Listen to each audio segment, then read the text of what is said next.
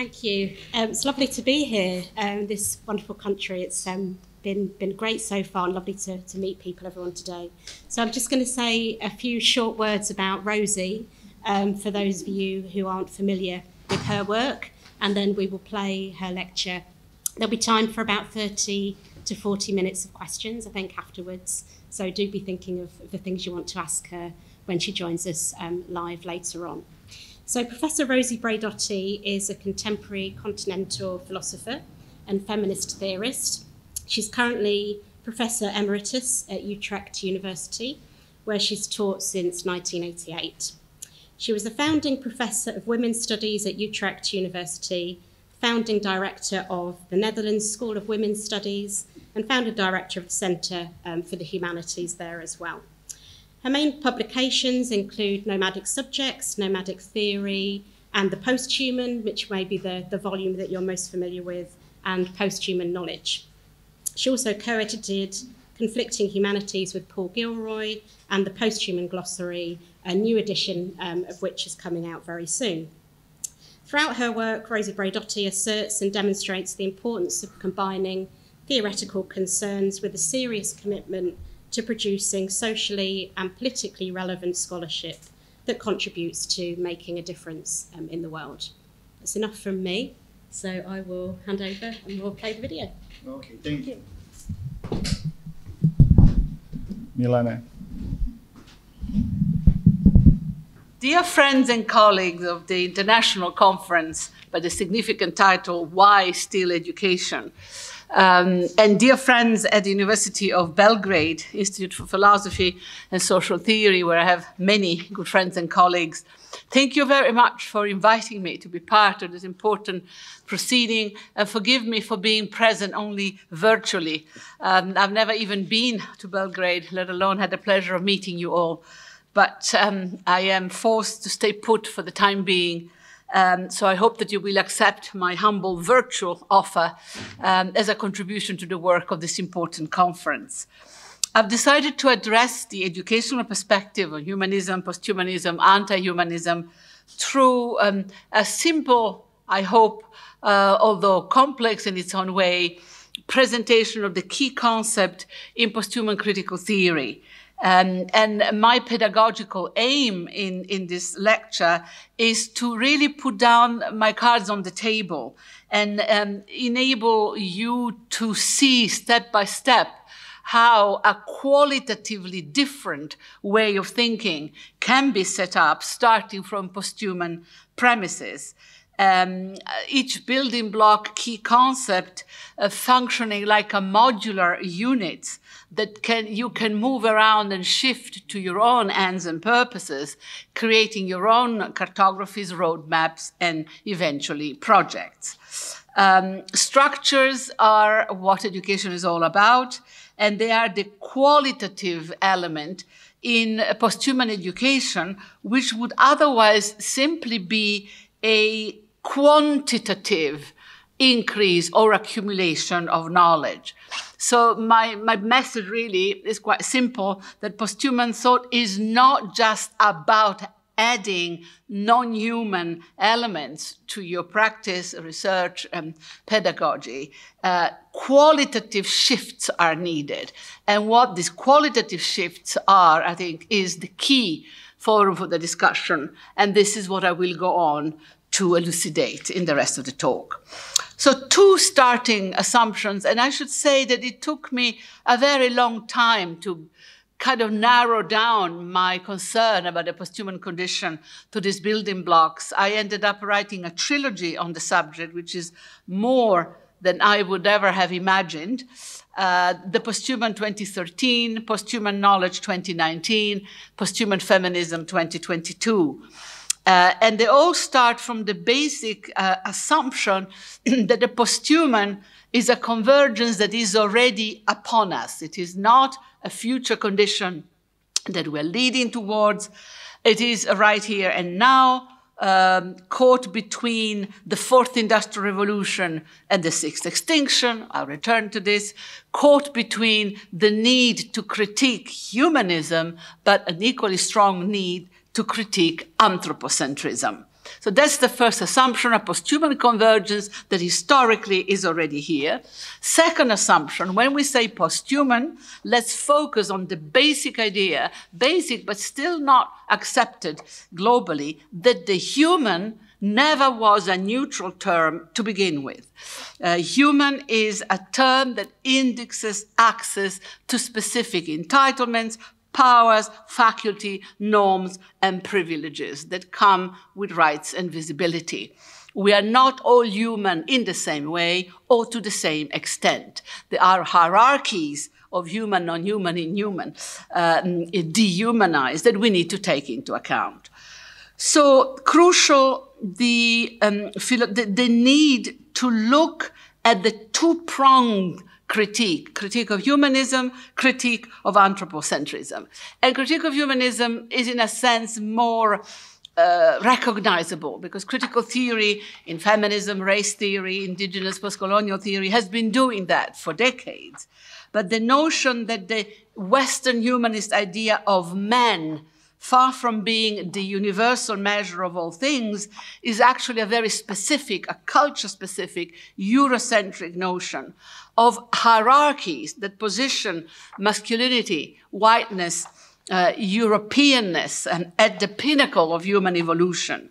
And this man that has pretty much monopolized the powers of thinking, the powers of reason. Jenny Lloyd calls him the man of reason. This Enlightenment vision of the human subject defines himself by what he excludes.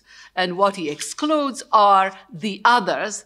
And I have defined them in my work as the sexualized, racialized, naturalized others. Women, LGBT, Black, indigenous, non-Westerners in general, and all the non-human animals, earth, the non-anthropomorphic entities. So the critique of humanism is a critique of a certain set of power relations built into a vision of the human, whereas the critique of anthropocentrism is the critique of species hierarchies, the notion that across cultures and across history, across space and time, the anthropomorphic being, the human, has positioned themselves as the kings of creation, the pinnacle of all that lives, and that species hierarchies is, of course, called into question in the context of one of the events of the posthuman convergence, the sixth extinction, climate change, the crisis of the environment, the Anthropocene, whichever term you use to indicate the fact that our planet is simply suffering and cracking under the strain of sustaining the model of economic growth, of economic development that we have adopted since Western modernity became the template. So critique of humanism, critique of anthropocentrism, they can run parallel, but they are not the same thing.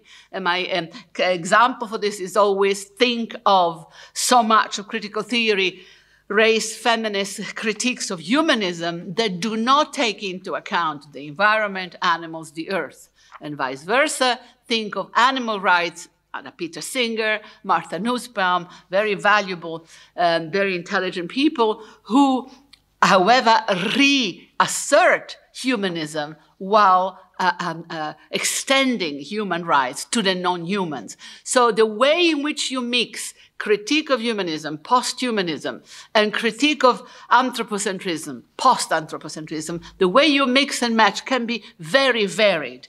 The crucial thing about the posthuman convergence is that you need to keep both branches of thinking equally balanced in your critical mind.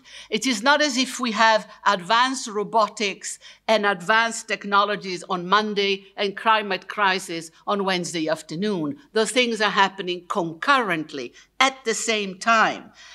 Sixth extinction, fourth industrial revolution, two totally opposite trends. You know that I am a great disciple of Gilles Deleuze and Félix Guattari, who defined advanced capitalism as a schizophrenic system. Fourth industrial revolution, AI, incredible developments. And on the other hand, the sixth extinction with the environment cracking under the strain of this absolutely unsustainable model of development. Built into this idea of the convergence and the need to keep the complexity of environmentalism, digital revolution, climate crisis, and advanced technologies in balance, built into this is the critical posthumanist critique of transhumanism. Transhumanism being the official ethos of advanced capitalism, a blind act of trust into the redeeming power of technologies as an instrument of human enhancement, human perfectibility.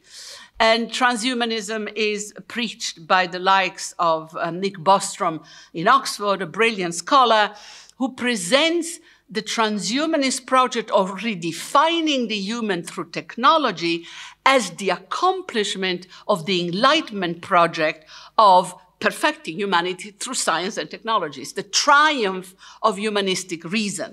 So transhumanism is also the ethos of Silicon Valley. Transhumanism is the ethos of Elon Musk, the wealthiest man on earth, who not only has done electrical cars, it also has invested in neural enhancement, and of course is the man of space exploration and the colonization of Mars.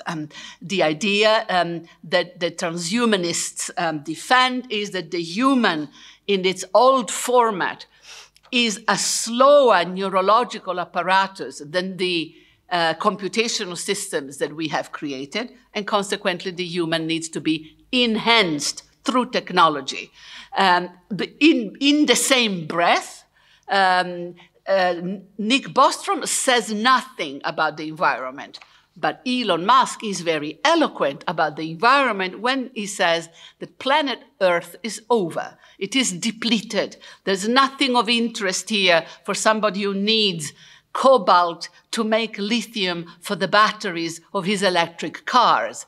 It's very difficult to mine cobalt on Earth. So what is the solution? Well, we're going to get these minerals from outer space. And the exploration of space, the commercialization of space, extractive economies on other planets is the push behind the current space race, the new exploration of space. And you will not be surprised to know that 80% of NASA business is privatized, and it is people like Musk, but also Jeff Bezos of Amazon that are actually funding the new moon station that will be open by 2026 as the relay for the new missions that go to Mars, Mars being very rich in minerals. So transhumanism is a very coherent philosophy, totally supportive of advanced capitalism, using technology to improve the old model of the human, and also using technology to continue extraction economies in other planets. There is in transhumanism not a moment of environmental ecological awareness, not a moment of criticism of the cruelty and the ruthlessness of the neoliberal economics behind the enhancement project, and a total lack of care for the planet and its inhabitants, human and non-human. Critical posthumanism is a very passionate and very rigorous response to this ideology.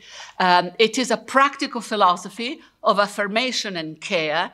It is a political philosophy that calls the bluff of cognitive capitalism, and it is also a philosophy of social justice, reminding us that human enhancement projects fail to define what it is that the human would be in the first place, who is going to be enhanced by what, by whom, according to which criteria. Huge discussion here, but critical posthumanism makes a very clear intervention in this debate. The philosophy that undermines this project is neo-materialism. And here is a very major building block. Neo-materialist philosophies reread with contemporary rendition of Spinoza, in my case, Deleuze and Guattari on radical immanence, a very simple idea, totally compatible with contemporary physics. We are all made of the same elementary particles. We are all variations on the same matter. All that lives is a nature-culture continuum in constant transformation, self-organizing, intelligent matter that aims to perpetuate in being. There is an ontological drive in all that lives to persevere in its existence. Life lives. And this fundamental Spinozist message is post-personal, pre-personal. It's not about individual immortality, people of the cryonics brigade. It is about this endlessly generative powers of all that lives to continue producing life in multiplicity of forms. So I guess the modern text for this that I would recommend is Felix Guattari, The Three Ecologies, where he gives you the ecologies of the environment, social ecology, and then personal, psychic, emotional ecology. And shot throughout all of this, the idea of technology. I wanted to remind you that Spinoza himself was a technician. He made lens and optical instruments for a living. He was not a professional philosopher. Today, he would have been a programmer and some sort of nerd for sure. The notion of technology is built into this. Technological artifacts are as alive as living organic organism today. That's the greatness of our system. And never confuse critical posthumanism as an anti-technology position. It is not. We love our technologies, but we want to be able to have democratic discussions about the uses and abuses, the applications, and the availability of this incredible moment of progress that is made possible by contemporary technologies. So neo-materialism, you will find it throughout. There are variations on it, but very much a crucial building block. Next building block, very important and in some way simple but proved controversial, my emphasis on subjectivity. Critical posthuman theory requires a theory of the subject. And this breaks from mainstream posthuman positions, Latour, the object ontologists, various forms of science and technology studies that liquidate the subject, saying we have networks, we have systems, we have algorithmic processes. What do we need the old-fashioned subject for? Well, since the early days of my nomadism work, I have been arguing till I'm blue in the face that we absolutely need a theory and practice of subjectivity in order to uphold an ethics of affirmation and care and a politics of solidarity and social justice. Without subjectivity, all of these issues disappear. And you see this in the transhumanist project, where there is no mention of social justice, of solidarity, of human rights. It's all abstractions, disembedded and disembodied. My subject is embedded, embodied, relational, and affective.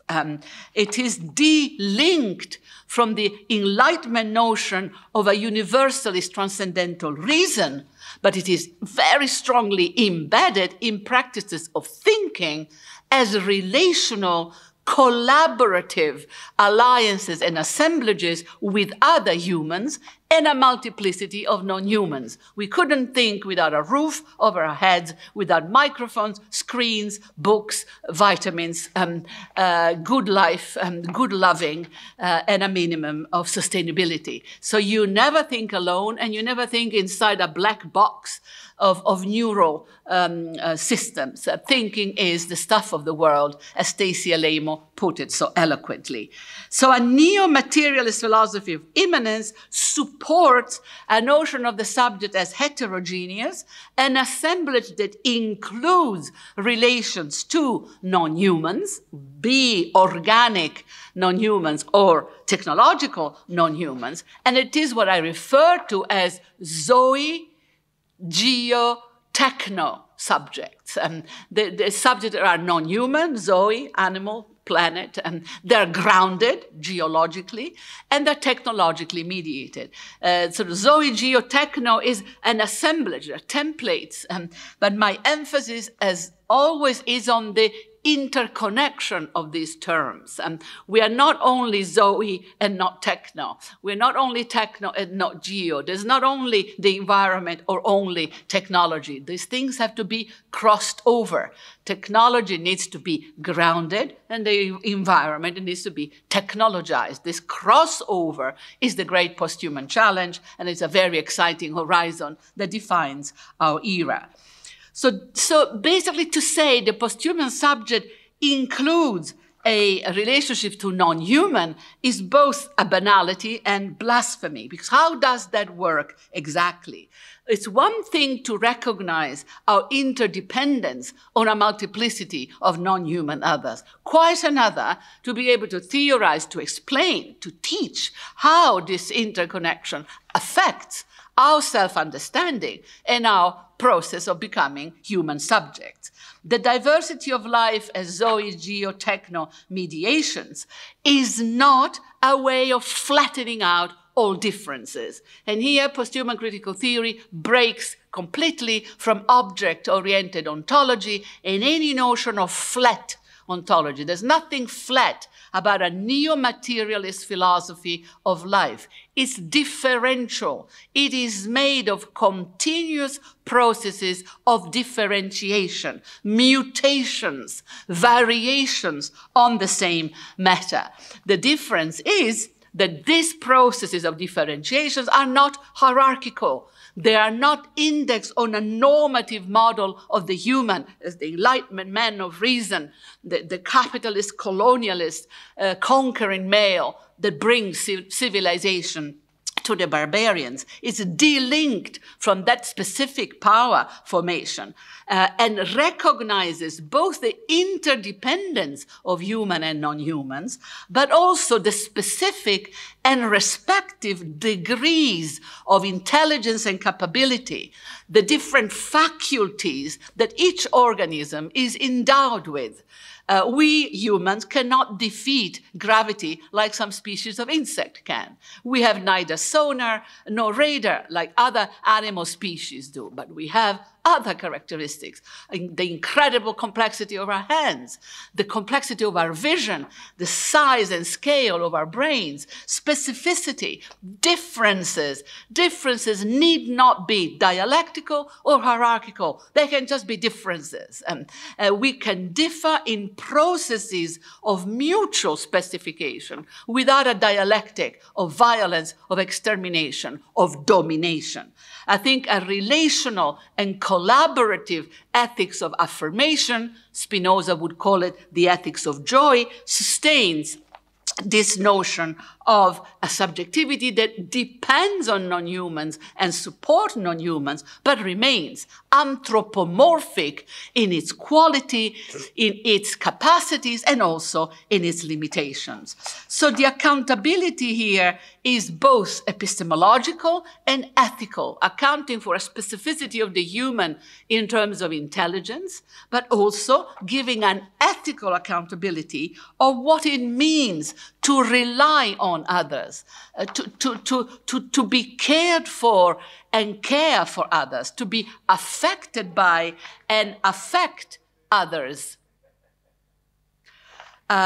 So for me, accountability is about making sense of the specific locations that each entity inhabits. And these locations are embedded, embodied, relational, and affective. The locations are geopolitical, being Eurocentric or being located elsewhere. They are ecological. They are cultural, linguistic, historical. A location is a relationship to time as well as a relationship to space. It has a genealogical dimension as well as a geological one. I always say critical subjects such as yourselves, people who are forever investigating, probing, questioning, are people that are endowed with a counter-memory, a memory of what could have been, will have been, the memory of the missing people, those who did not make it, a memory that simply forgot to forget injustice, discrimination, marginalization. And I think that specific type of consciousness, a critical consciousness of who is not there, of who is missing, I think is terribly important to the pedagogical project of posthuman critical thought, because it makes you accountable for those who did not have the same privileges, the same entitlements. It has a care, a dimension of care for what I call the missing people.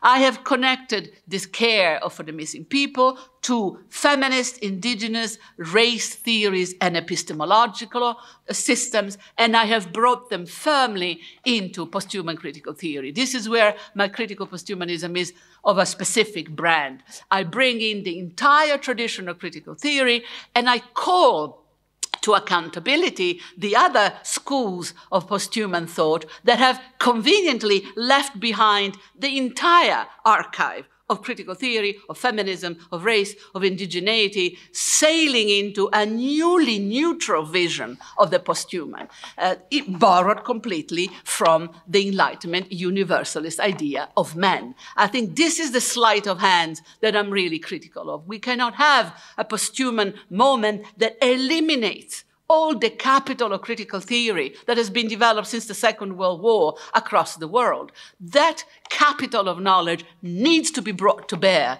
in the brave new world of posthumanism, and we need to talk about the power relations that we are bringing into the system and how we are going to set them up in the posthuman convergence. So we need the new materialist philosophy to produce new knowledge, but also new forms of ethical accountability, keeping in mind always the need to balance the environmental and the digital, the technological and the ecological, while we ask the question of what kind of posthuman subjects are we capable of becoming.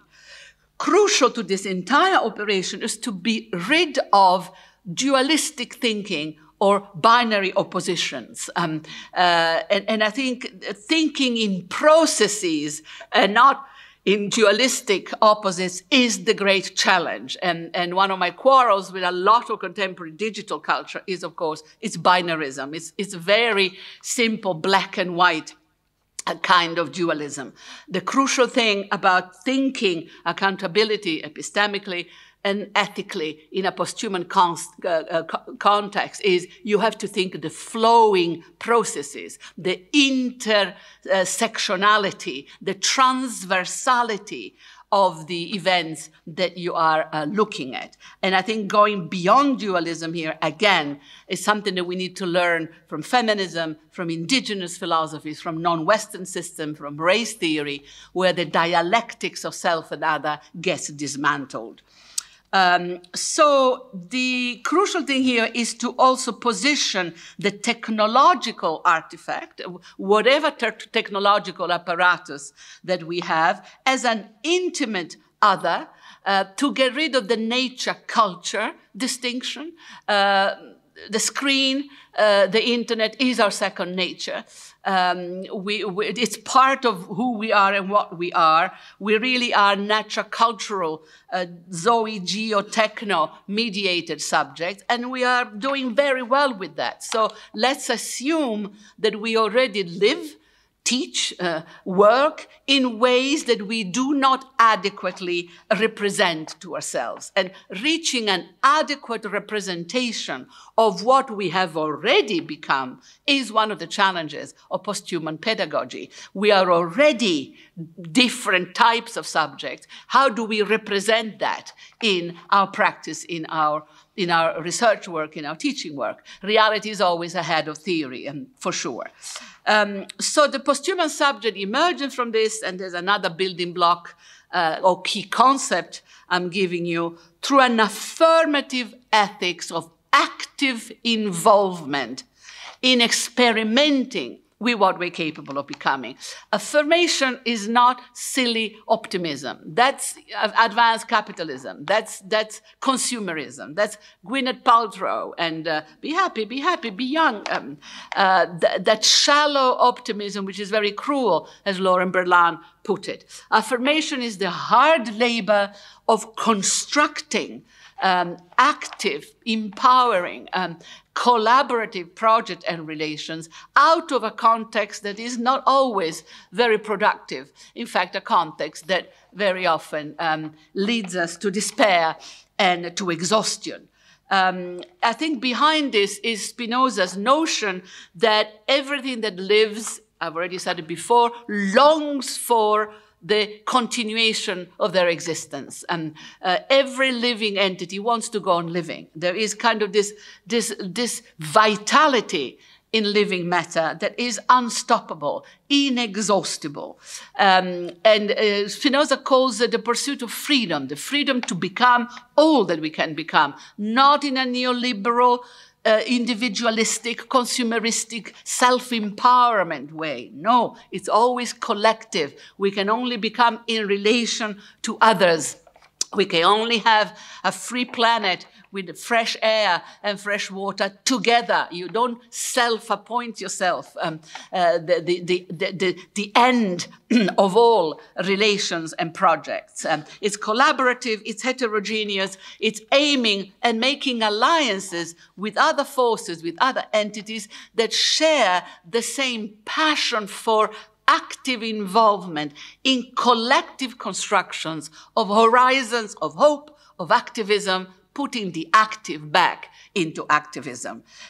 So I think there is a collaborative morality in this type of ethical accountability that takes the different facets of the heterogeneous posthuman subjects and links them to a multitude of others. We are in debt to the earth. We're in debt to the atmosphere. We're in debt to electricity and technological cables. We're in debt to a multitude of human others. We're in debt to previous generation. We are in debt to future generation. We are part of a mass. Each entity is a multitude, is a collectivity, a multiplicity.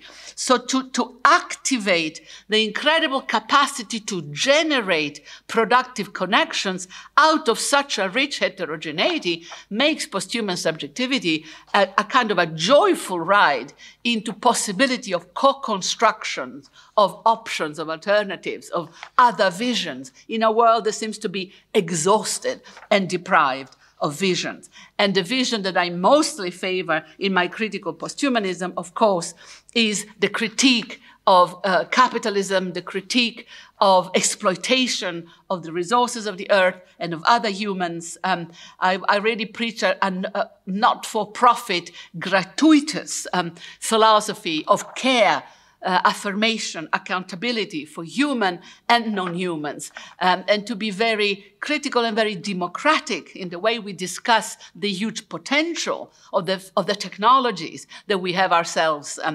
invented.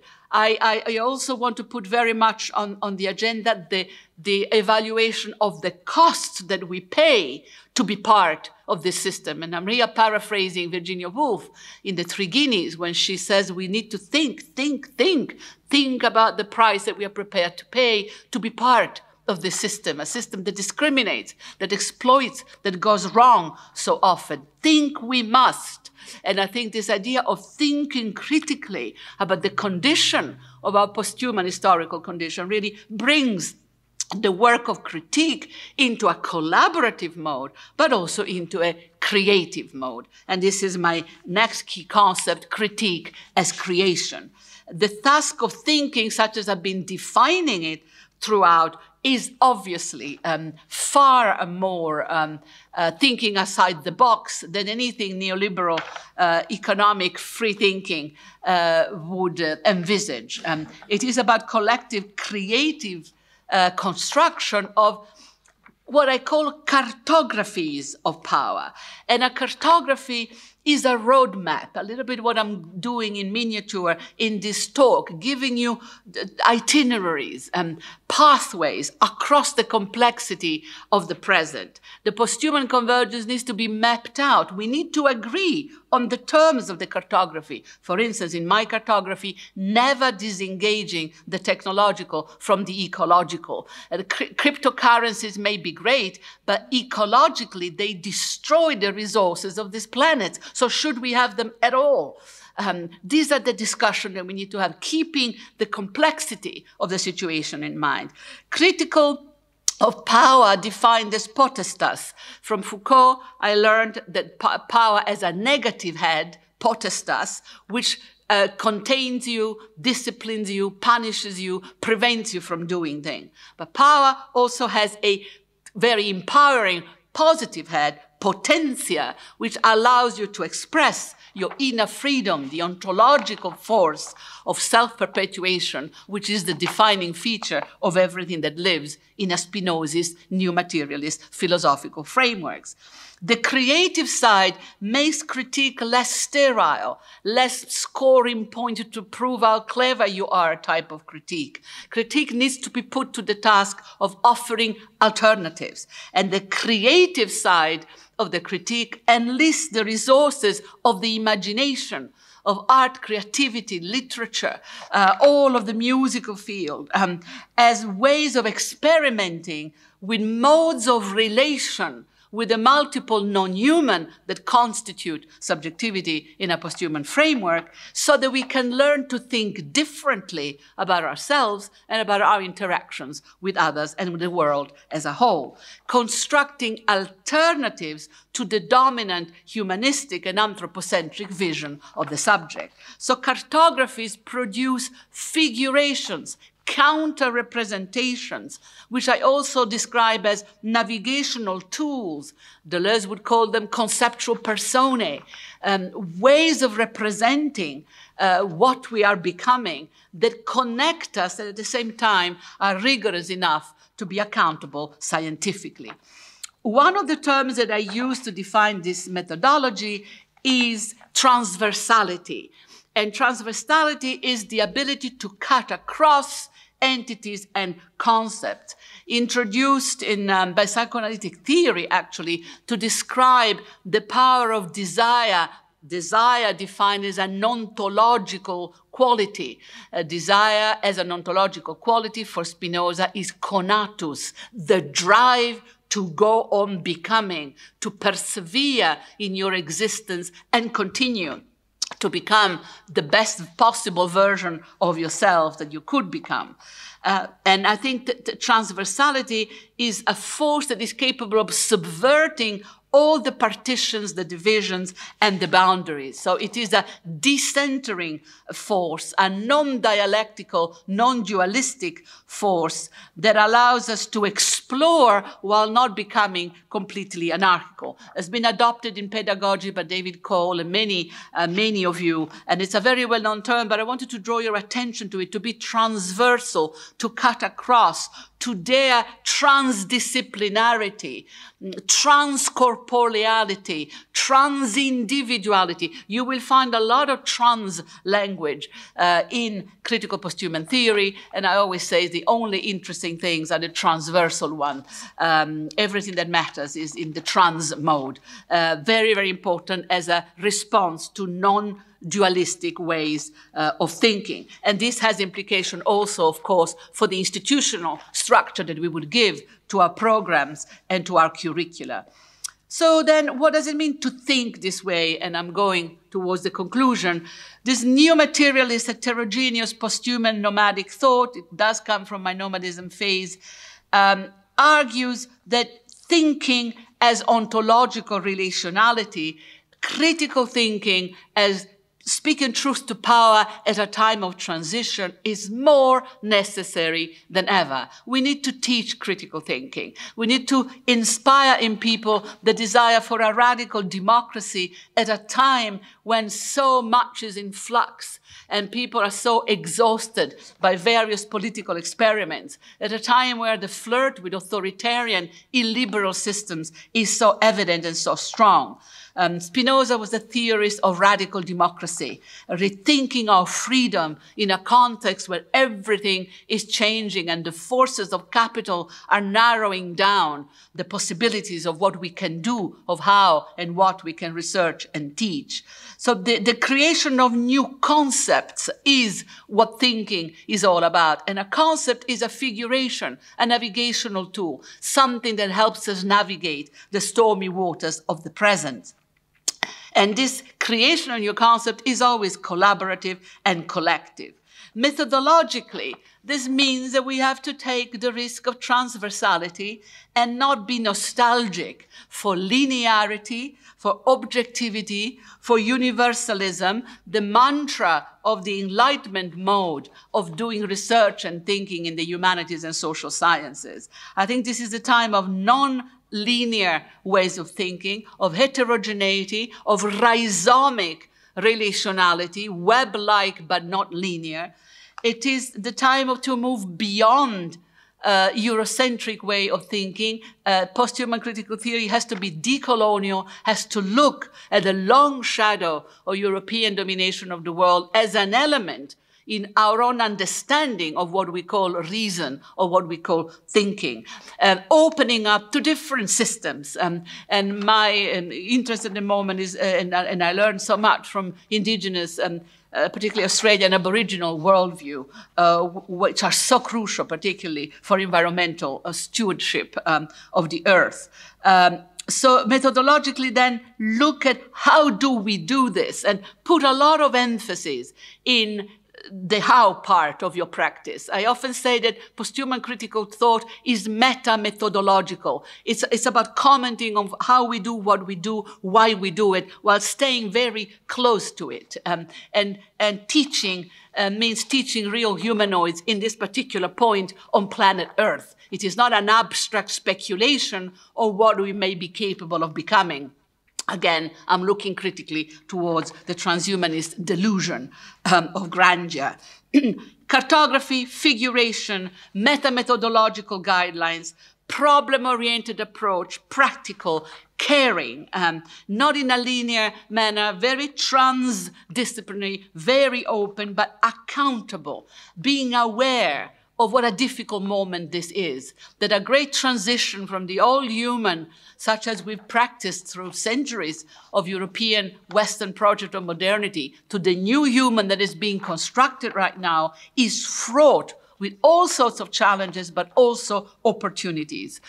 As an ethics of affirmation thinker, I remain profoundly optimistic and positive about the potential for the future. But posthuman critical theory is asking us to look very carefully at the new power constructions, to look around and say, who is missing from this project? Who is not here? Who have we left behind? Who are we that are becoming posthuman? And every time I say we, I put it in inverted commas. We are in this predicament together, but we are not all one and the same. We differ. And taking these differences into account, making cartographic renditions of them, reworking them into the system, is a way of transposing social justice, solidarity, democracy into the posthuman era in a manner that honors the best of the humanistic tradition. And the best of the humanistic tradition is the emancipation project that humanism carried, and the hope for a better future for all humans. We need to hold on to that, even as we know that the we is fragmented, internally fractured, but don't let those differences and fractures become fragments of antagonism and hatred. Make them building block of a possible collaborative, heterogeneous future. A gesture of collective self-styling, of democratic critical assessment of what we're capable of doing. We are a community that is not only bound together negatively by shared vulnerability. We're a community that is held together by a collaborative, productive ethics of becoming. And I think posthuman critical thinkers in pedagogy as elsewhere are bonded by the compassionate acknowledgement of our interdependence to multiple human and non-human others. Yes, we are in this together, but we are not one and the same. Let's honor the heterogeneity while also moving forth towards a collaborative ethics of affirmation. These are my building blocks. This is what I wanted to say. Look forward to the Q&A question. I imagine there will be many, and I wish you all the best for the rest of the proceeding.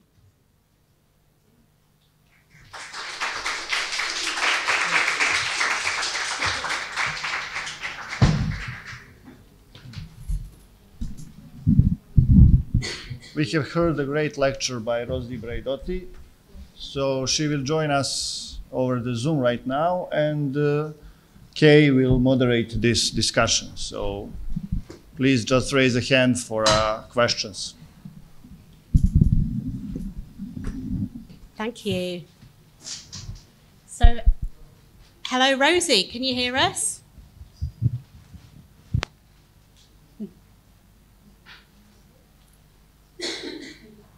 don't know if she can hear. Can you hear us, Rosie? Oh, good. We can't hear you, so we're just waiting to sort that out. Got you now. Can you hear me now? We can, yes. Thank you. Hello. Hello, everybody. Hi, Rosie. So this is Kay. I recognize you. Hello, Kay, yeah, my friend. hi. Hello, everyone. Great to be here, Rosie. Thank you so much for joining us. So we've just listened to your wonderful lecture, just digesting it and thinking about some of the ideas. And I'm going to invite some questions and go straight for some questions from the Perfect. floor, if that's okay. So I think we've got a roving microphone, have we? I'm just going to ask people if you can just keep your questions to the point, if that's okay. So not too lengthy, make it very clear what your question is about. And if you could just say your name as well at the start, that would be great. So yes, please raise your hand if you have a question for Rosie. I'm happy to start and kick off. I found... Just wait for the microphone, yeah. Sorry. I'm not sure if, is it on? Yeah. Yep. Okay. And I don't know if anybody can see me. This is the post-humanist moment. But I found your lecture very stimulating, and specifically because of this attempt to look at a post-humanist subjectivity, what that would be. Because, as you point out, just talking about networks and relations is not satisfying to somebody who wants to see the world change and change for the better. But I kind of come from a perspective of narrative theory, even in teaching. And my question for you is, what kind of stories does the post-human, this, I wrote it down, now I can't remember, Zoe Geno-Techno-Human tell? How do we create affirmative and compelling stories without the unit human anymore? Is it enough to say that this is a relational a politics of ethics, of care, of affirmation? What would be a narrative example, for example, of a story that a Zoe Geno-Techno-Human would tell? Do I answer immediately, Chair? Yes? Yes, please. We Rosie, go one-on-one. So don't let me go on too much. You know that I tend to talk too much. A wonderful question. And I did emphasize in the talk the importance of narratives or figurations of the imagination of counter-representations, because I think that that is absolutely crucial. If anything, the posthuman in its mainstream version suffers from a sort of over-representation. And the genre that has carried this probably since the Cold War is science fiction. And even if you look at the nuclear bomb Cold War movies, the main characters is hardly ever just the human. Tarantula, the 54-foot woman, the shrinking man, the King Kong. I mean, we're looking at a proliferation on non-humans, very much part of the imaginary of modernity. So the first genre would be the speculative fiction that comes from all of the industrial, post-industrial science fiction, which has many ramifications into the radical cultures. Strong tradition of feminist science fiction, really going way back to Frankenstein, Mary Shelley's kind of favorite monstrosity. Talk about heterogeneous assemblages, you can't beat that one. Strong tradition of lesbian, gay, utopian visions of post-human futures. That is probably at the moment one of the strongest schools booming on. Also in musical culture, I am thinking of singers like Bjorg, who are very, very speculative, always into non-human partners, whether it be an organic or an inorganic one. I talked about Afrofuturism, Octavia Butler, and all the visions of liberation coming from the margins. And then robotics, the literature of robots. And for us, people of this, media culture, it also means computer games, video games, It means television series, where it's not a question of doing without the human. It's never without the human. It is a human enhanced by a multiplicity of non-humans. It is human and robots, human and animals, human and superhuman. It is. So the fact that the social imaginary has already overrepresented post-human futures makes the task of narrative particularly difficult. Because how can you beat the disaster movies that Hollywood is pouring out for us about the end of the world? That is a genre that is so successful. And it is about the death of man. It's about the extinction of the human. So it will be a question of engaging with these mainstream genres and trying to put in counter narratives, counter figurations, which may be on a smaller scale, may be more humble in some ways, but would be running on an ethics of affirmation and a regeneration and care. Indeed, spectacle of our own destruction, which is what so much of the dominant narratives in the Anthropocene have become. Thanks, Rosie. There's just a little bit, the connection's a little bit unstable, but we caught the end of that, I think. Oh, do you need me to repeat anything? No, we're okay. I think we caught up. So yeah, I think that idea that stories are important, aren't they? So stories, but new narratives, I think, yeah. But also that they've been saturated in the dominant culture, so that to undo them or put in alternative representation, we have to work quite hard.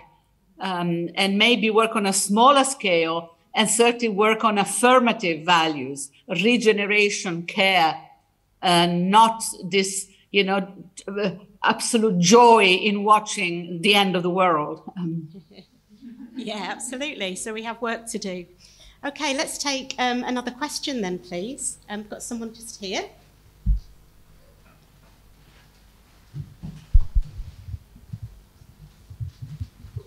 Hi, Rosie. Thank you so much for a wonderful lecture. Passionate lecture, I must say. This is a follow-up question, actually, to your previous answer, because after this discussion, we will have a panel on the topic of trans and posthumanism in arts. So the question is, can we take new media artistic practices like virtual art, bioart, genetic art, AI art as counter narratives to the popular culture, the dominant popular culture narratives? And what is your take on arts in the role of arts in educating or like making us think on this topic of critical posthumanism? Thank you. Great question. Thank you so much. Dear to my heart, I turn to the arts, to media practices, to popular culture quite regularly in my work. And I have stated quite clearly that I do think that artistic practice enjoys more freedom and more creativity than theoretical practices do. There's a lot of more freedom and more transdisciplinarity. The example that I have of this to prove how generative and how productive art practices is none other than the current Venice Biennale, for which I was an advisor and to which I contributed essays for the catalogue. And the head curator, Cecilia Alemani, ran the entire Biennale this year on posthumanist lines. And I really recommend that you make the trip if you can, or at least go online. It's 86% of women. And the themes are the intersection of the digital and the environmental, with a very massive presence of Black women and indigenous women. There's a fantastic indigenous pavilion of the Nordic countries, making the point that artistic practice makes loud and clear theoretical and political statements. There's also a Ukrainian pavilion, by the way, and there is no Russian pavilion. So this is an example of a very strong statement that was made after a couple of years of COVID silence. And I'm deeply moved and also very honored to have been part of this progress, this project. So that's as good an example as can get. On a smaller scale, I work with several artists that explore the different facets of the posthuman convergence. A lot of bio art, a lot of eco art, and a tremendous amount of algorithmic art that is so advanced now. I haven't looked at the current Documenta in Kassel, but apparently it's a place to go to also to answer your question. So I would say a privileged, very avant-garde, not in any elitist sense of the term, but in the daring, experimental sense. And I think theory lagging behind, this is not a great era for theory. I think it's a period for practice and for hands-on. And I think the research done through artistic practice, absolutely vital, I would say. Thanks, Rosi. Was that clearer technologically? It's a recurrent theme, isn't it? I was thinking about the various summer schools that we've had every year in Utrecht, and the absolute interweaving of art throughout all of those, and how pivotal I think it's been in terms of reimaginings and rethinkings. Absolutely, yes.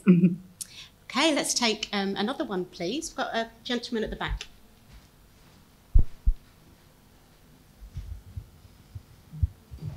Hi, thank you for your talk. This is Antonio here. I have a question about your notion of accountability and depth and how that would relate to education, because it was a point that you brought up recurrently in the talk, right? How we have to be accountable and how we have to recognize that we are in debt to many human and non-human entities, to our elders, to plants, to animals, and so on. But I was wondering if you could clarify a little bit this idea of debt, because it also sounds very late capitalistic neoliberal subjectivity of indebted humans, always in debt with something, right? And then how to prevent that. If education is about recognizing this debt or accountability, how can we prevent that it becomes tokenistic?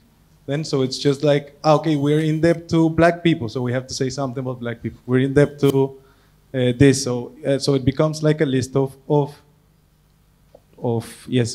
being accountable to something. So it's just to talk about accountability and debt. Yes, excellent question. Complicated.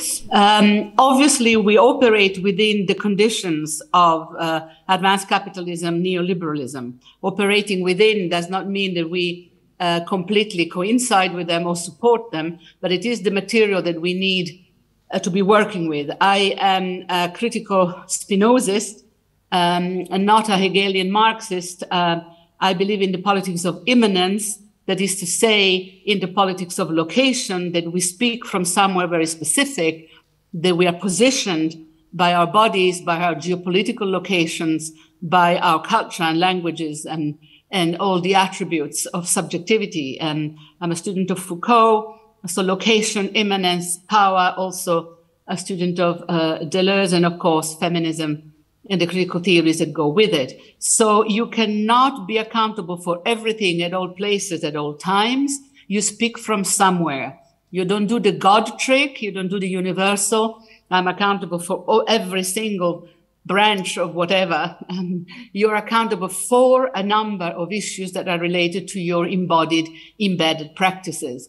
And I think that micro scale and qualitative shift, which is what I read in Deleuze and Guattari and in their critique of the Hegelian Marxist paradigm, allows you to be accountable for concrete practices that you're engaged with.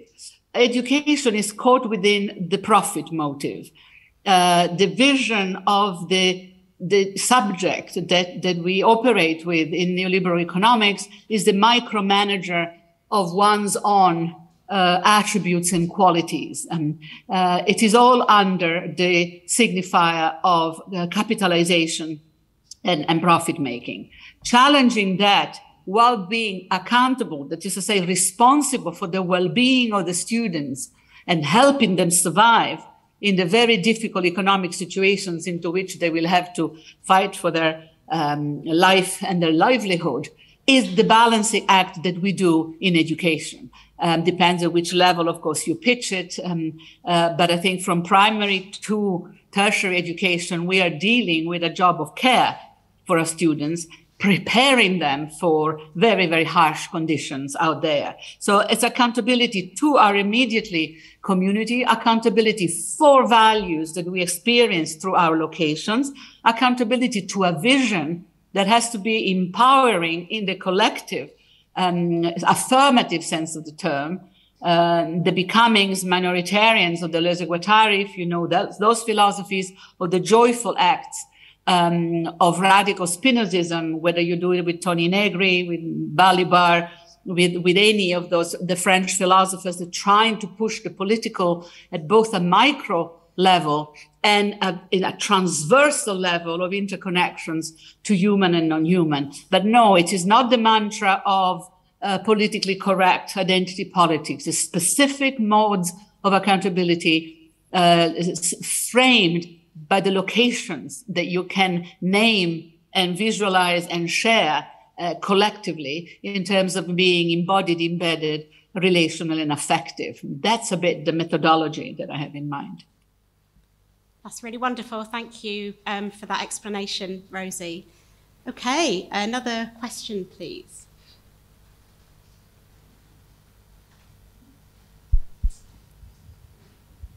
Yep, Mike, go for it. Hi, I'm really inspired by your lecture and believe that the new paradigm, this approach will help us. But my question is very simple. Do we have time to develop the paradigm? Thank you, and I noticed the tinge of anxiety in your question. Kay knows this, but my immediate reaction would be, who is we? And where are we located? And where are we positioned? It is of the greatest importance. For some areas of the world, geopolitical positioning, in terms of climate change, it is already too late. For other, I'm thinking of, Pacific Islanders. I'm thinking of the permafrost thawing up in the Arctic Circle. I'm thinking of areas where it is quite clear that climate change is irreversible, and it has already really started. Other parts of the world, indigenous epistemologists, decolonial theory, tell us that for them, it was already urgent in 1492, and that the end of the world has already happened to colonized populations over and over again. So it's yes, it's too late, but the resilience and the resistance and the capacity for regeneration are extraordinary. We're on here in the European soil and Serbia, but Netherlands wouldn't make any difference. We are on the eve maybe of the nuclear conflagration. Do we have the time? I think you have to do as if, and you have to, my advice would be to cultivate the, maybe it's a fiction, to go back to the question about speculative narratives, do as if we actually can construct better futures. Do not give in to what I consider as the dominant rhetoric of complaint, which is how the Western world has confronted climate change. But I would say that's how the left is confronting the rise of neo-fascism, with a mixture of, oh, I told you so, and oh, is this not awful? I'm thinking of Walter Benjamin's article on the melancholia of the left. Maybe that's what we do on the left. We sort of lament and we fear the worst. But I think the notion of the present as something that is not just the saturated here and now of a closed horizon, but the idea that the present time is both the record of what we're ceasing to be and the seeds of what we are in the process of becoming. And here I'm thinking of Deleuze's work on Bergson and a time continuum where the present is both actual, what we are ceasing to be, and virtual, what we're capable of becoming. We have to almost like a praxis, like a political practice, focus on the possibilities of becoming and construct together potentials for getting on. We need to resist this the sadness of the soul, because the sadness of the soul is one of the definitions of microfascism in neo-Spinozist philosophy. It's when the horizon shuts down, where all your energies are sapped, where there is no point doing anything, the sense of impossibility, of powerlessness. That's when we really will lose if we give in to that. Affirmative ethics is the humble, patient task of swallowing your tears and working towards sustainable horizons of possibility, because the present is also the seeds of what we're capable of becoming. So yes, there is time. Thank you. Yeah, thank you very much for that. I love that notion of acting as if. I think that's so incredibly helpful, actually. Fantastic. So another question, please.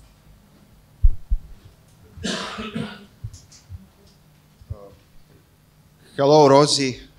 Wonderful to listen to you as always. My name is Marian.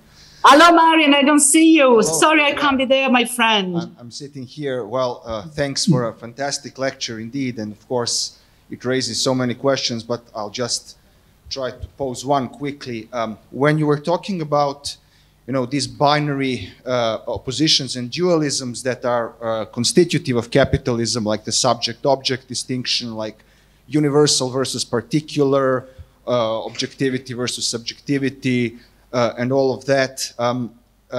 And when you counterposed that to the Spinozist ontology that you yourself argue for, I was wondering, I remembered a place in Adorno's work where he says something like, these oppositions, like subjectivity, objectivity, they are not simply ideological, they are not simply false in the sense that they can be, that they are used to justify exploitation and so forth. These distinctions, they structure social reality in capitalism.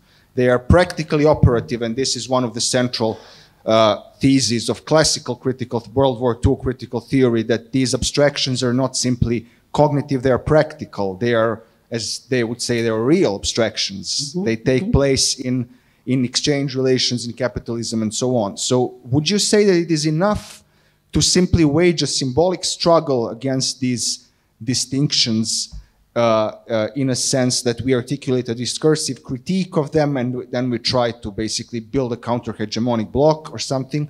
Or do we need to practically subvert these oppositions in some way to make room for new modes of relating to the world? Like, for example, not participating in the capitalist monetary economy, which gives rise to these practical abstractions, which are then transposed into conceptual schemes that structure our relations to the world.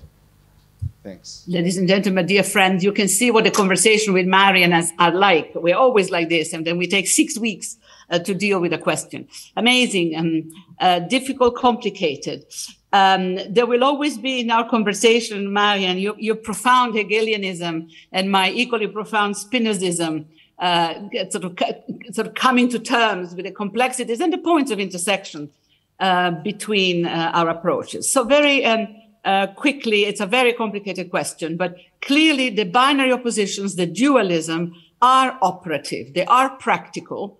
They make the world go round, and we have been thinking in those terms, certainly since modernity, since the Cartesian paradigm became the consensus of European modernity. And may I remind you, that, us all, that there were many other alternative ontologies that our culture could have taken. Spinoza had already produced a monistic ontology that argued that we are all nature culture. We're all part of the same nature culture continuum. I'm using contemporary language. Spinoza would say we're all part of nature. We're all part of the same matter. And we're all differential variation within the same matter. So that alternative was there, but our culture embraced Cartesian dualism because that is a much better instrument of governance. It allows you to divide and conquer. It's much more applicable to market economy and certainly very useful to the project of European colonialism, because an us and them ontology really justifies white man's burden to bring the light of reason to the barbaric masses out there And there isn't a single philosopher of modernity, including your beloved Hegel, that does not justify colonialism. I close that bracket. Now, so the binaries are there, the dualisms are there, they're operative, they're practical. The question is, how do we get rid of them? How do we overcome them? And I think for me, having picked at some particular point in my itinerary, the Spinozist road means that I do not believe that there is an outside of the capitalist economy that we can step into. And here the discussion is, as you know, the function of the negative. You can't step outside just because you're against. You can be against and still be fully immersed in the conditions that determine your state of subjugation, your state of misery, your state of enslavement. So the idea is, the notion is, starting from the politics of immanence, recognize that the dualistic or the binaries are practical ways, and I think Deleuze would say they have an analytic function. Nomad, sedentary nomadic, majoritarian minoritarian, male female. These are ways of organizing, but they are not ontologically substantive. There's no fundamental dialectical logic that supports them. So what there is a common matter within which we differentiate through processes, variations of mutual specification. The neo-materialism of the new Spinozis, whether it's the feminists, the Deleuzians, the indigenous population that talk about perspectivism, are differential. And this is where the object ontologies get it all wrong. There is no flat ontology. It's differential. Matters differ, organisms differ, but we differ not in a dualistic binary oppositions, in modulations of constant differing. So it is more a matter of making this dualism more harmless, multiply them in a heterogeneous way, hoping to create within the conditions of our subjugation spaces where we escape the territorial flows, the speeds of a system that simply wants to make a buck, simply wants profit, and short-term, mindless, chronically destructive profit motive. Capitalism is a system that has attached itself to any number of state formations. It is not something that is typical of liberal democracies. It is just as strong in Russia, just as strong in China, which you experience in Serbia on a daily basis, obviously. So the idea that capitalism equals Western democracies, that's completely not the case. Capitalism is a program that has attached itself to multiple state formations. Some of them hierarchical, others not. So I think having a more differential cartography of what we are looking at and how the new dualisms and new binary oppositions work would be useful. One last point. I think what is characteristic of advanced liberal democracies is that capitalism has really become post-binary. And I think Deleuze and Guattari were brilliant to see this back in 1972. Capitalism doesn't need sexual difference. It doesn't need dualisms. It's rhizomic. It's scattered. It's polymorphic. The more, the better. 1,000 little sexes so that we can sell you 1,000 little gadgets and entertainment and haircuts and TV series. So the fact that Western capitalism is post-binary creates another set of problems that we have to deal with in feminism and LGBTQ areas. This is not the case, obviously, for Russian capitalism that is profoundly binary and reactionary, or the Chinese one that is profoundly hierarchical. So I would have a topology, a cartography based on how the binaries are being structured within variations on the capitalist program, shall we say. It's a really difficult question, Marian. So if you want to write a reply and if Kay allows it, I'm very happy to continue. No. Thanks a lot. This was very clarifying. Thank you. I can imagine you both having some fantastic discussions through all of that, but brilliant. Thank you for the question and that great explanation. So I think we've probably got time for one, possibly two more questions. So yes, if anyone else would like to ask anything. Okay, first of all, thank you for helping us start this conference with really crucial questions of ethics, of responsibility, accountability. I would have a question a bit more on a practical side, I hope. When we talk about creating new navigational tools, new concepts, new narratives, new possibilities, and it's always collaborative and creative effort of joint endeavor, sometimes when we work with other people, now I focus only on people, especially when you work with people who are not just scientists, but from practice or students or children maybe, it becomes kind of difficult in practice to find balance between not being too elitistic in some things, so that it's so something so new, so provoking that it kind of people push aside, and on the other side, the danger of not banalizing things. So I would like to hear if you have some sort of comment on that, or maybe advice how not to eliticize these things and not banalize it in the same time while we're working in practice. So neither sort of too elitist nor too banal, how to strike that balance.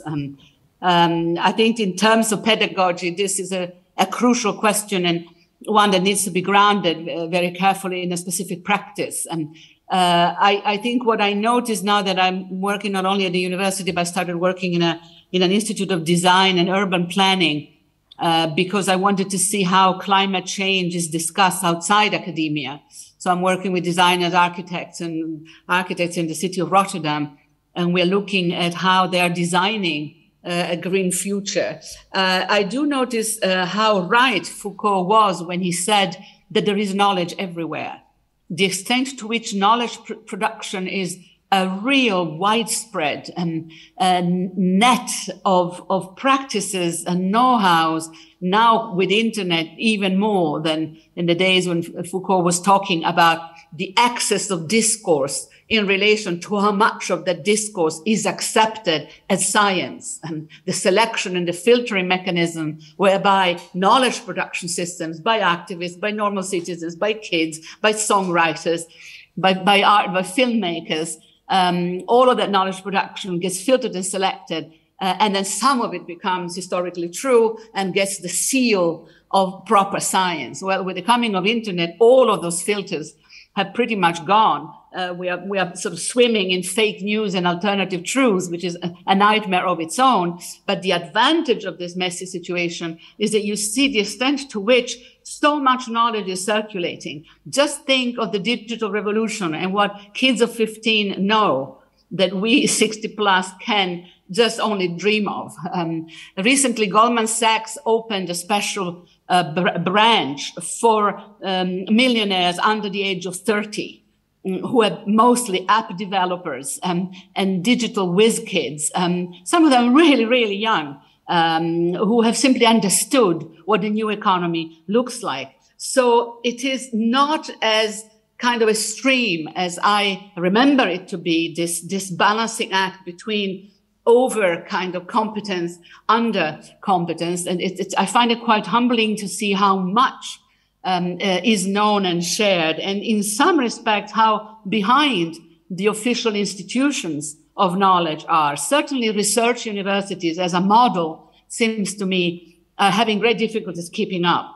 I think that the research university model is not the one that we need, quite frankly, to cope with this explosion of knowledge outside the places where historically it was produced. This is also known as cognitive capitalism, and all the questions that we've discussed today are perfectly pertinent. Does it mean then that neoliberal economics calls the shot? And you do know that in education, there are many political forces that would love to shut down the universities and the high schools and the polytechnics and have private educations done by mentors and coaches, lifelong. You pay for it.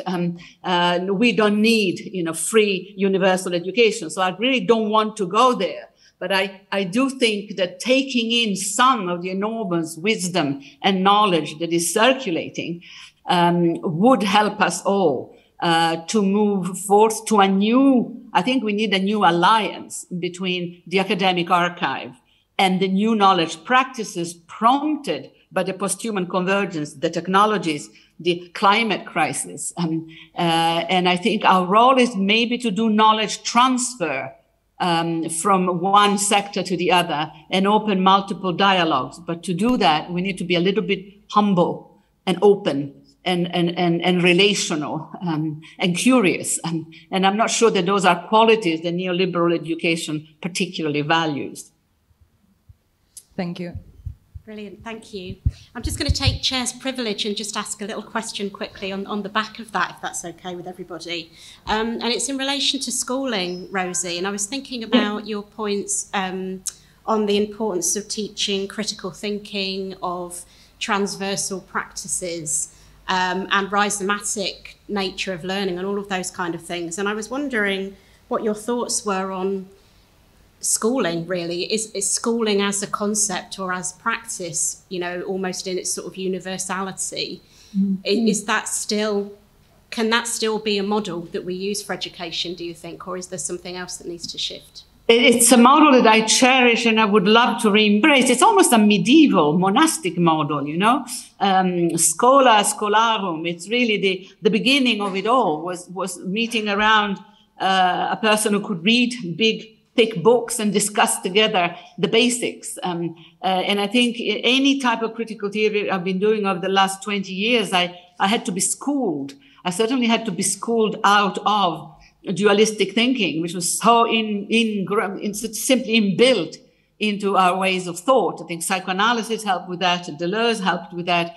We had to be schooled out of whiteness, Eurocentrism, through decolonial, race, indigenous knowledge. You have to be very, very open to take the extent of the colonial arrogance that we carry in our models of thinking. And right now, maybe being schooled in a work of care for the world at a time when it really is not in a value, not in the universities. It's all about quantification and professionalization and micromanagement of your personal capital. It's the opposite of the work of care. So I think very much, and I often say, I think I said it in my valedictory lecture, that university professors are just teachers. You know, I see no major difference between a primary school teacher and a professor. We are people of schooling, being schooled constantly, and in the number of tasks that we have to learn now include unlearning a number of privileges, unlearning a number of habits of thought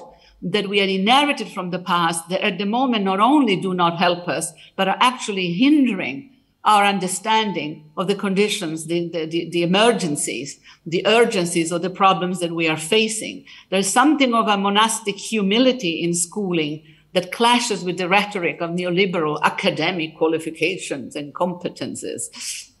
So yes, absolutely, very dear to my heart. It's part of our alliance, Kay, that we are people of the school. We are teachers in our hearts, I think, as well as in our minds. And we see, certainly I see the university as a place where the teaching should be absolutely central. And that's why I think the model of the research universities is not correct. Big question there too. Thank you. And I love the idea of unlearning. That feels so key, defamiliarising. And apologies for stealing a question. Rosi knows I always do this. It's fantastic. You always do it very graciously. I do, yes. But we do have time for one more if someone else would like to ask. Natasha, I think, had a hand up.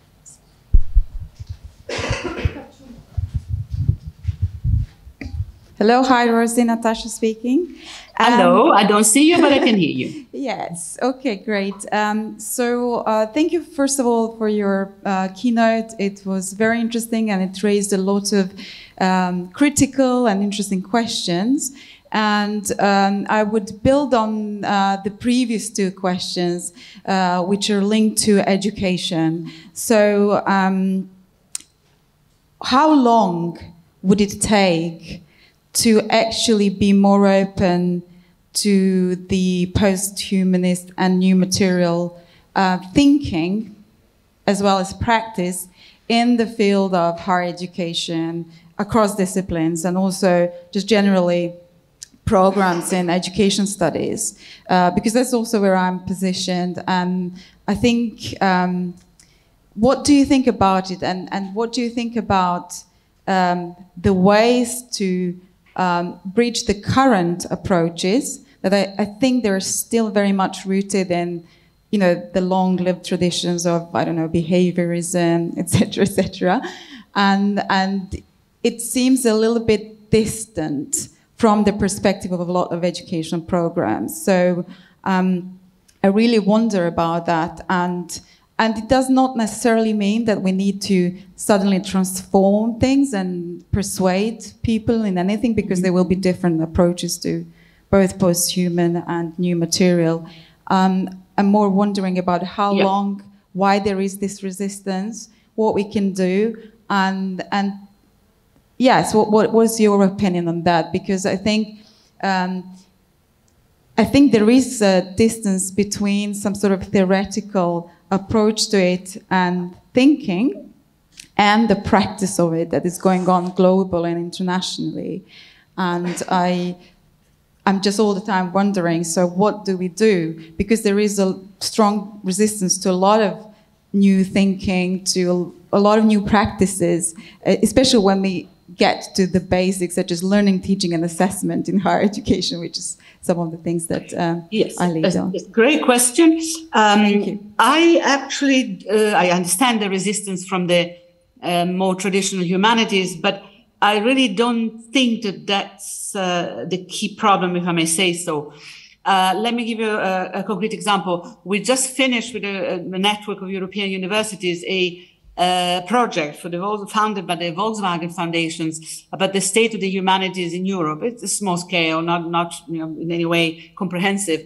But we focused on the back-to-back discourses, one about the crisis of the humanities, which translates into budgetary cuts for humanities and social sciences, which are quite dramatic across the EU, with peaks in countries like the UK, unfortunately, but also Denmark, the north of Europe, essentially. The rich countries are simply defunding the humanities. And next to it, back to it, the growth of new fields of the humanities, which we have called the post-humanities, which are environmental humanities, digital humanities, medical humanities, neural humanities, public humanities, and the list continues. I analyzed these in the second volume of my posthuman trilogy, the volume called Posthuman Knowledge.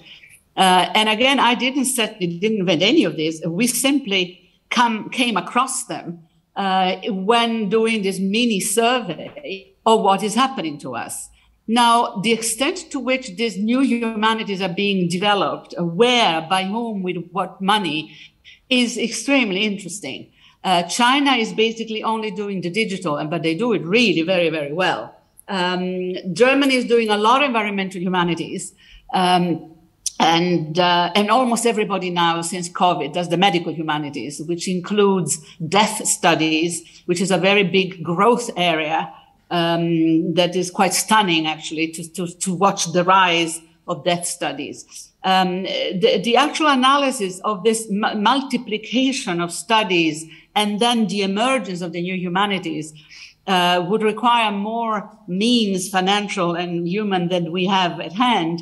But I keep tracking them, and my latest example is the University of Cork in Ireland, that has simply created a new humanities faculty next to the old humanities faculty. And the new humanities faculty, which calls itself the radical humanities, that's something for Marian, I think, to look into, assumes as the building blocks the environmental humanities, the medical humanities, the digital humanities, the public humanities. It does not assume as the building block the disciplines. So my point here is that we have historically a shift away from the classical humanities discipline towards transdisciplinarity. Okay, and I talk a lot about transversality, the fact that studies can emerge as an area. Look at how it is done in Bath and Bristol. Incredible programs, taking death across about 12 departments and disciplines. Transversality, cutting across, means that the old humanities will have a really hard time surviving as anything more than a museum of national identity. And as Ulrich Beck taught us many, many years ago, methodological nationalism is what has always made the humanities tick, certainly in a place like Europe with all of our different languages and traditions and histories. And we do need that healthy nationalism. We need to know our histories and languages, but nationalism alone cannot possibly be the only motivation for keeping the humanities. So I see a proliferation of post-humanities. I see a defunding of the classical humanities, and the people who resist within the classical humanities don't have much of a future, because the trend is quite clear that advanced capitalism does not need the humanities, and that they have made it abundantly clear. Look at Copenhagen, look at Vienna, look at the shutdowns. They're shutting down entire faculties. And now this opens another conversation about the extent to which radical epistemologies, including critical posthumanism, can come to the rescue of the humanities, which I do on a daily basis, saying we do need literature, we do need philosophy, we can't do without them. How do you imagine that we redesign the human without knowing where we're coming from? But transhumanism, which is the ethos of advanced capitalism, Elon Musk, is redesigning the human anyway, whether they know their art history and their philosophy or not. And trust me, Elon Musk doesn't know much of either, but they're redesigning it anyway. And I think how to get hold of that, how to be recognized as an interlocutor in this historical switch towards a transhumanist paradigm, I think that's the huge question.